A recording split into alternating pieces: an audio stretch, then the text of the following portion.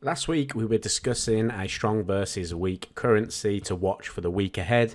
In this video we're going to do exactly the same. So this time we're going to check out New Zealand US dollar. So here in front of me you can see I've got the strength meter. We do feature this in our week ahead analysis videos every Monday morning. So if you do want to go and visit those, just head over to our YouTube channel and you can see that. But basically the currency strength meter this week is telling us that the US dollar remains a fairly strong currency, and that we've got the New Zealand dollar losing strength. Now, previously on the New Zealand dollar, it was around about the +5, +6 area, and it has dipped lower. You can actually see this on the strength meter. So the gold color that you see on the strength meter there, that is the New Zealand dollar, and you can see that it's been tracking down over a period of time. The US dollar is at +5, so you've got that sort of divergence between the two currencies. You've got New Zealand dollar as a weakening currency, the US dollar as a strengthening currency.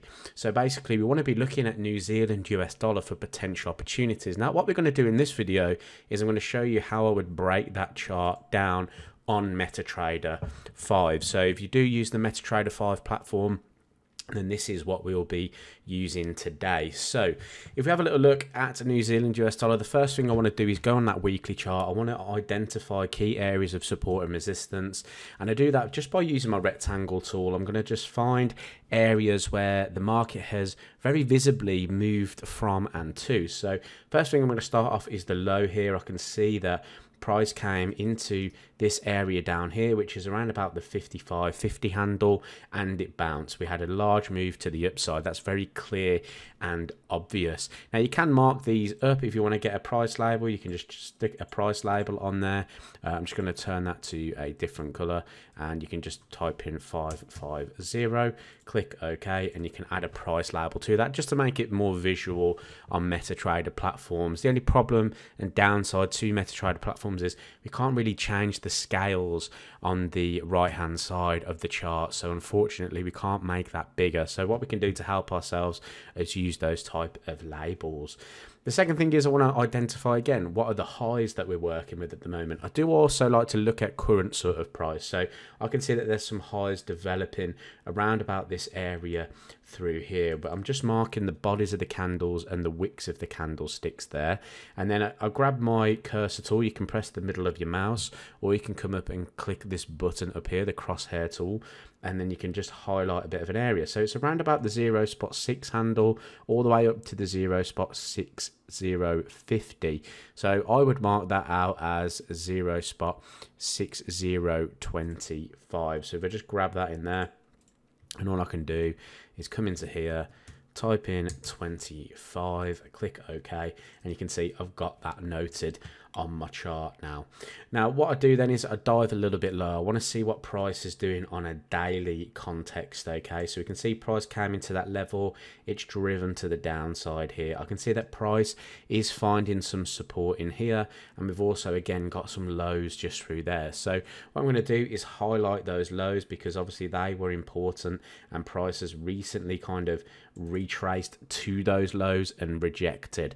So that area there, again, just grab your crosshair tool, and that area is around about the 0.5850 up to the 0.5885. So again, grab your label. Sorry, got an itchy nose. Grab your label, and then we're going to go 0.58, and we're just going to go 75 on that one. I like to use sort of quarter numbers, half numbers, whole numbers when I'm doing this type of analysis, just so it makes it easy as well to tell you guys a number, and it's quite memorable in my head then as well. Now you can see here we've got a bit of a cluster, so there's not too much more we can do on this daily time frame. So I'm going to go even lower. I'm going to go to the 4-hour time frame. Now this is where you can do something a little bit different.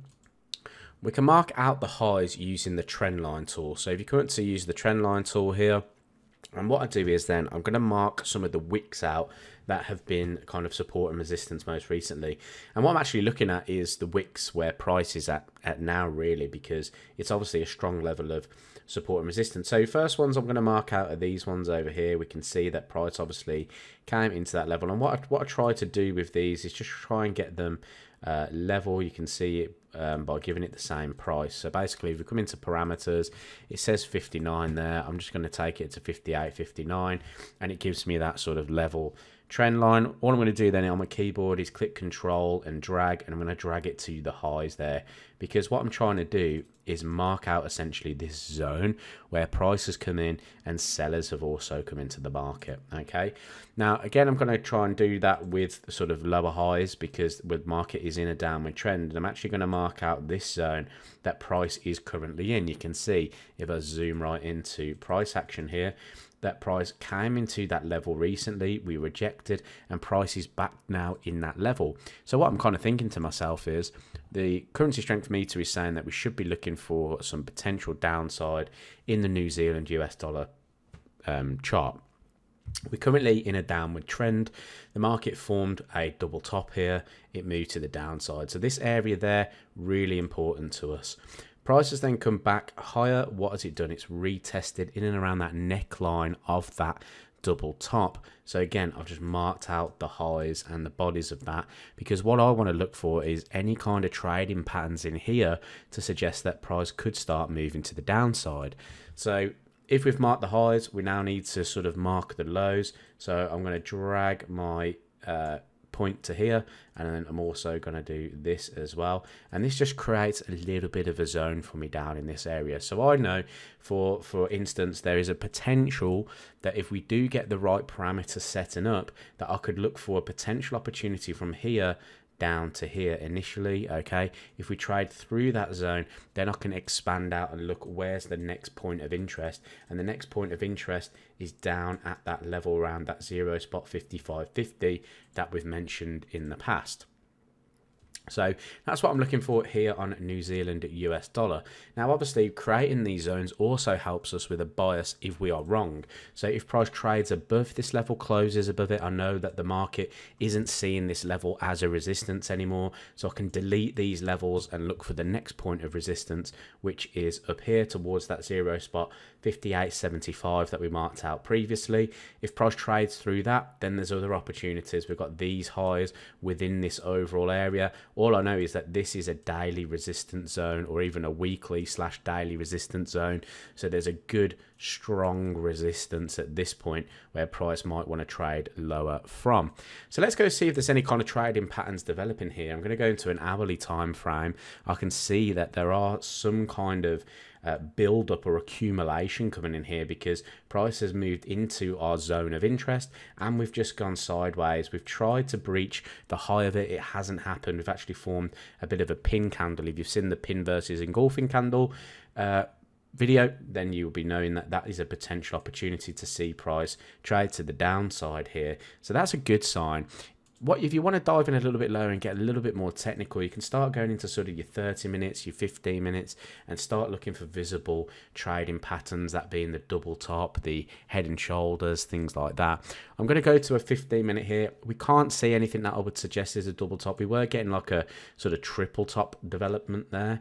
That's that sort of trident to breach to the upside. But what I can see is that obviously we're accumulating in here. So what I would say to myself is, it's not hugely convincing that sellers are getting involved here at the moment, but if we were to create a new low and then look for maybe the lower high back in a similar sort of zone, then that could be the opportunity to see price trade down into this low in here and then trade down into those swing lows. So that's how you break down a chart using MetaTrader 5. We're breaking down New Zealand US dollar.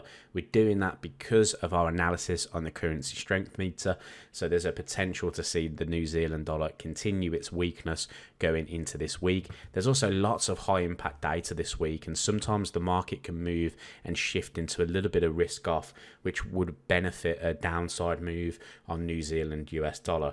So hopefully that makes sense. I really hope you enjoyed this video, and I'll see you in the next one.